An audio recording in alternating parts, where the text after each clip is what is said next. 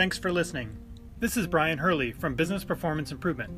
The podcast Lean Six Sigma Bursts are short lessons, comments, Q&A, and insights. If you have a question, send your question through the Anchor app, and we might feature you on a future episode. Or contact me at biz-pi.com. In Lean, we often talk about the 7 types of waste. Those are the original wastes that were described by Taiichi Ohno. Those have expanded to 8 types of waste, and then I've seen some lists where it has 10 types of waste. I've also seen some lists where they talk about the 3 M's, Mura, Muri, and Muda. Muda describes those 7 or 8 types of waste, but I've always struggled to describe what the other 2 M's relate to those. And to me, they feel like they're other types of inefficiencies or opportunities in an organization or in a process. A couple things I just want to try and simplify this a little bit for people. So if we look at the 3 M's, which are made up of the 7 types of waste plus the Mura, which is like variation in demand or variation in a process or uneven amount of work, or Muri, which is the overburdening or overexertion, unreasonable amount of work. Those are all opportunities you can see in a process that are things you could improve to make the process more simplified, streamlined, easier to do. But if you really break down the Muda piece, a friend of mine who is a lean coach, Kjell Van Zoen, he and I were trying to simplify this a little bit a couple years ago based on an article we saw where they reduced down the number of wastes to really keep it even simpler. They called it stagnation and movement. The stagnation involved things like inventory, waiting, overproduction, extra processing or overprocessing, and defects, because that's where work has stopped. And so that means it's stagnant or it's stuck in that process. And so you see something that's not moving, you can call that stagnation. Whether you call it exactly inventory or overproduction, doesn't really matter.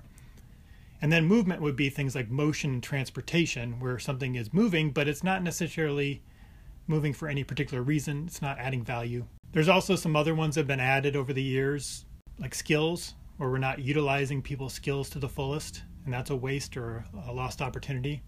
Norman Bodick talks about management's resistance to change as another type of waste.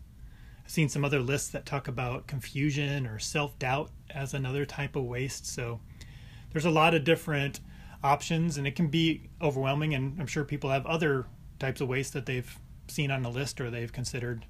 You might have seen some acronyms like Tim Woods or Downtime or Mr. Toyota or Tim Woody or Worm Pits or Hospital or Closed Mitts or Closed Mitt or ComWhip as other acronyms to remember these types of waste. But most of those are still focused on those 7 or 8 types of waste. I think Closed Mitts gets a little bit broader view of it.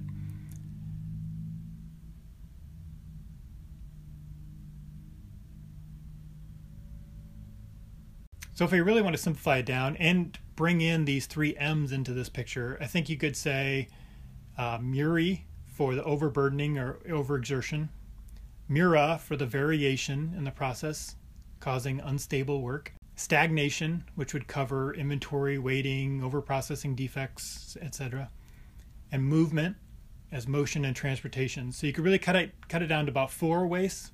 You might throw in a 5th, like the people side of it, and we're not leveraging people's skills and knowledge to its fullest ability.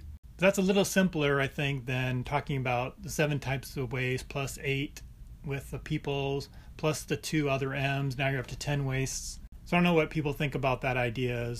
As a more experienced lean practitioner, it makes sense to me to break it out. But for people just starting off, I think this could be helpful for others to adopt, and then try to figure out how the 3 M's kind of connects in with the waste.